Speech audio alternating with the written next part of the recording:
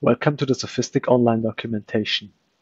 In this video of the Composite Bridge tutorial, we show how to carry out the design checks for composite cross-sections in the Serviceability Limit State. Here we provide the following checks: stress limitation in the rear combination, stress limitation in the permanent combination, minimum reinforcement for crack control, and drag control under direct loading. As you can see, I already prepared the corresponding text tasks for the checks. And first we will start with the stress limitation in the rear combination.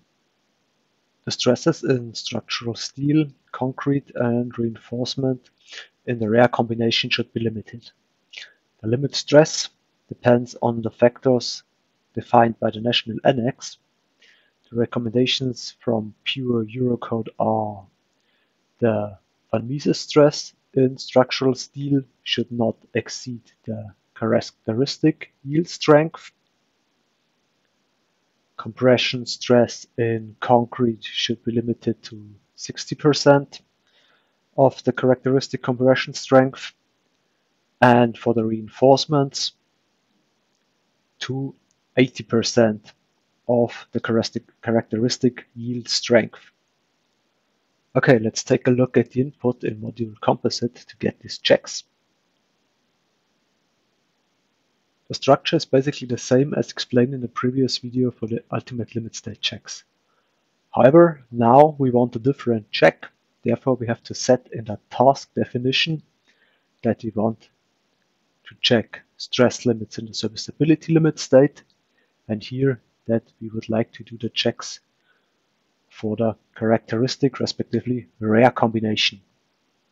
And of course we need different design load cases. So now those superposed for the rear combination. So we choose here to get the design load cases of type rear and filter them to only get those superposed for max or min bending moment My or shear force we set. If we have calculated the task, we can take a look at the report. Quite similar to the ultimate limit state check, we get a table that gives at each position along the design element for each material the stress at the decisive position, the material strength, the additional factors for the check, and the utilizations. And then once again we have an overview plot showing the utilizations.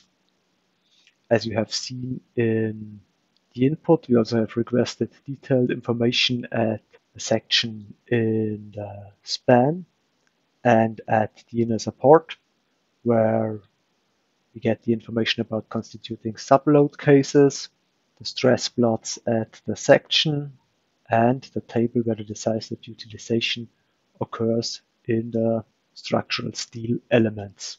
And finally, you also have a table that shows the properties of the individual concrete elements for tension stiffening.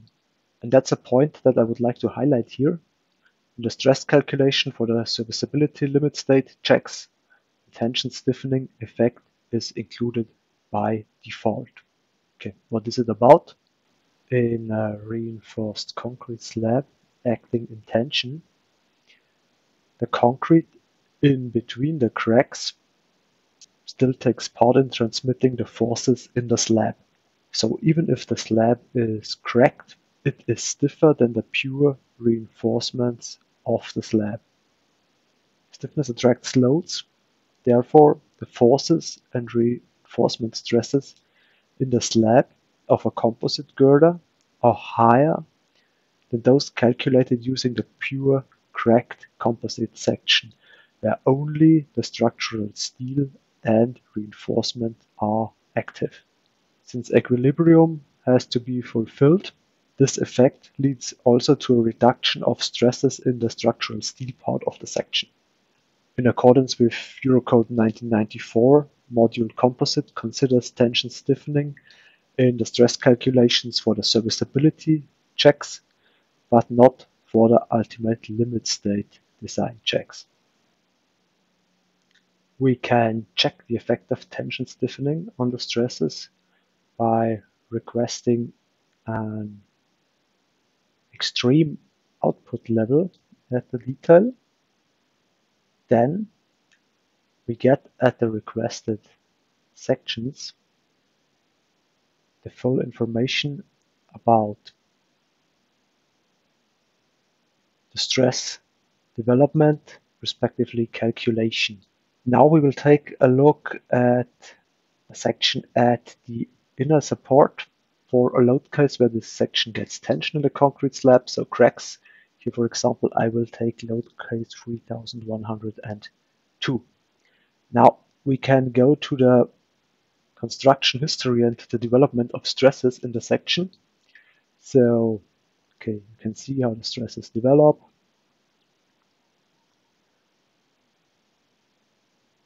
And what I want to show you is the develop occurring here in the very last step of the calculation history, because this is where we take into account tension stiffening effect.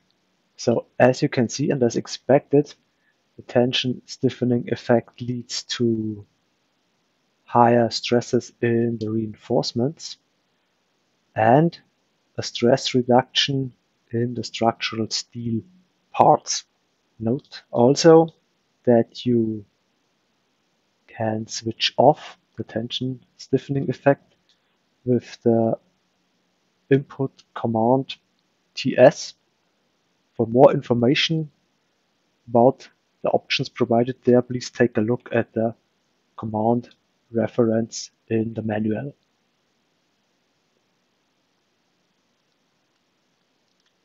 Okay, next we will do the check for the stress limitation in the quasi-permanent combination.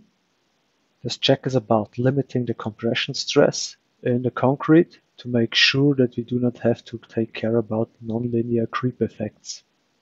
The exact value for the stress limit depends on the national annex. Pure Eurocode recommends to limit the compression stress in the quasi-permanent combination to 45% of the characteristic concrete compression strength.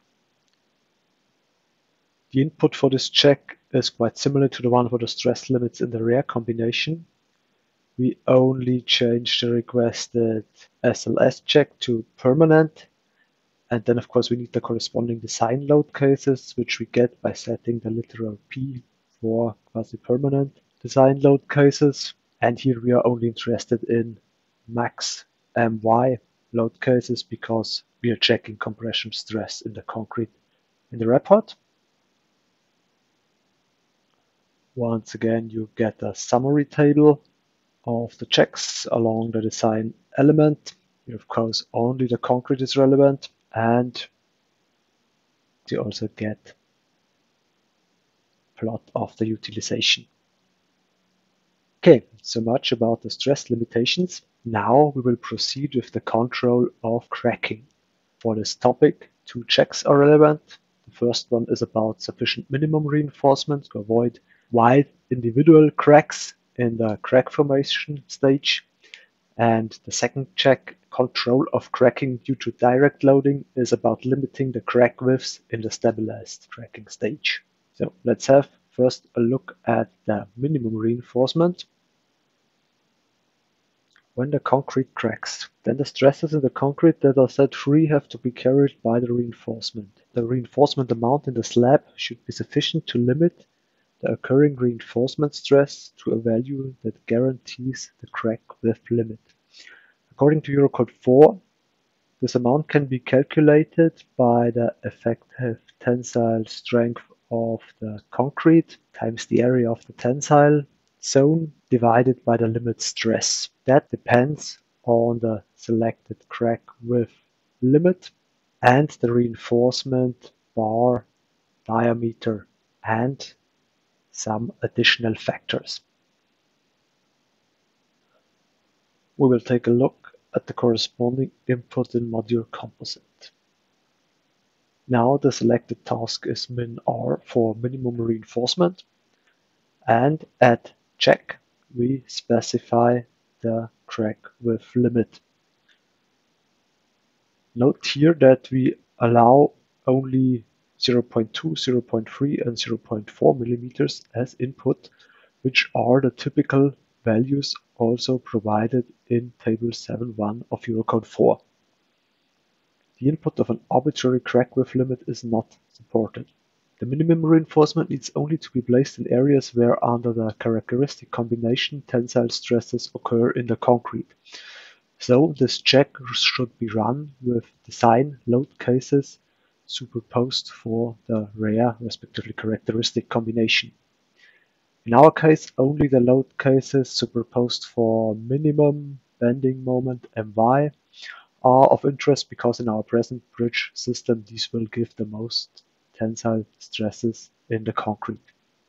So I will use this filter to only select these load cases, and note that these load cases from the rare combination, they have already been used to check the stress limitations in the rare combination previously.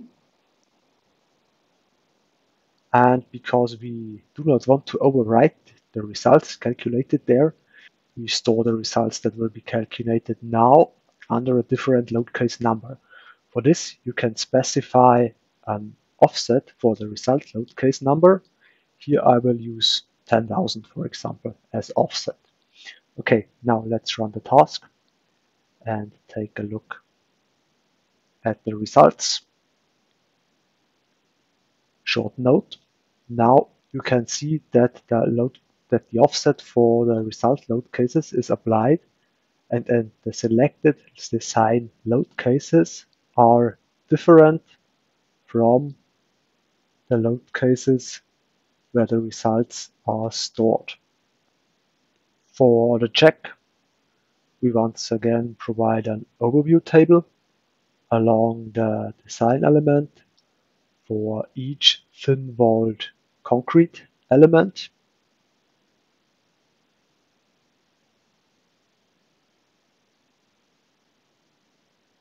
The necessary minimum reinforcement is calculated and compared to the existing reinforcement amount. Important point here that applies to all tasks and also to the stress calculation. Module Composite considers only the reinforcement defined in the cross-section editor or in Module Aqua. Reinforcements that might be defined or calculated with Module AQB are not taken into account. Note also that where we have defined non-effective areas, so here at the abutment and for example also at the linear support, the thin-walled elements are splitted, as you can also see in the cross-section plot, and therefore occur twice in the table, with the reinforcement located in each part of the divided element. Okay, next, crack control due to direct loading. For a given reinforcement stress, the crack width limit can be either enforced by limiting the diameter of the reinforcement bars or by limiting the bar spacing. In Module Composite, both options are implemented, but okay, first we will take a look at the input. For the task, we now write crack, and the crack width limit should be 0.2 millimeters. We want to do the check using the design load cases superposed for the frequent combination, and from these load cases take only those superposed for min bending moment My, because this will result in the maximum reinforcement stress. Okay, what do we get from this input? First, an overview table that sums up the limit diameter and spacing from Table 7.1 and 7.2 of Eurocode 4 for the selected crack width. And then for every section along the girder for each reinforcement element, in our case for the line reinforcement constituting the top and bottom reinforcement of the slab. Okay, here.